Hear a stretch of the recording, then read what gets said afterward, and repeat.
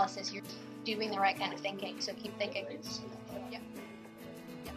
I did not realize teaching was the career for me right away. Like a lot of teachers, my first year in the classroom, I walked in and I was like, oh, I am not good at this. And my mentor teacher was like, just wait 3 years and then you'll know. Like, you have to give it that time. And I was like, no, she's crazy. I know right now that I don't know that this is for me.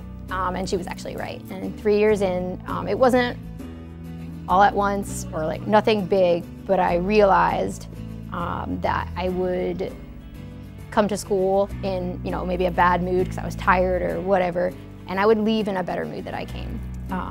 And I get a lot of joy out of doing my job.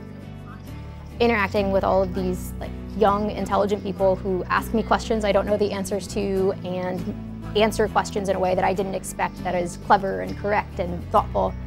And it is very rewarding, very fulfilling to be able to serve my students that way, and just also very rewarding to see them grow, obviously.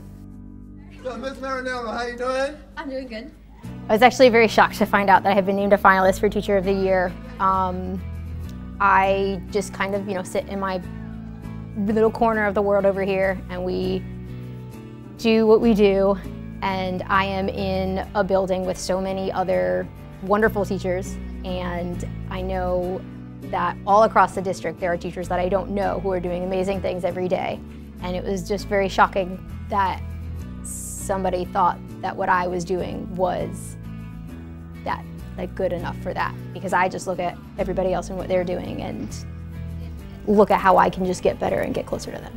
It would be very special for me to be able to represent Burke as Teacher of the Year.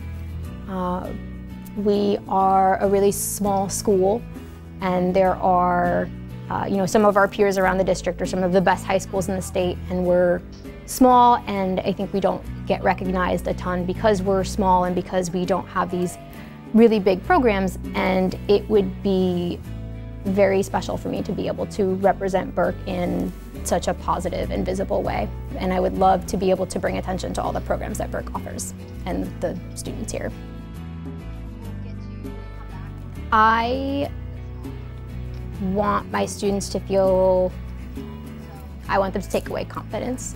A lot of students come in and not everybody is on level, and they may feel like they are not successful in school, and I want all of my students to feel successful in school. I, of course, want them to take away stuff about the world around them. It's a geography classroom, so I want them to understand the world that they live in. But I really want them to feel confident in school and comfortable in school. And I always tell a lot of my students, the more you know, the more dangerous you are. So I want them to leave nice and dangerous.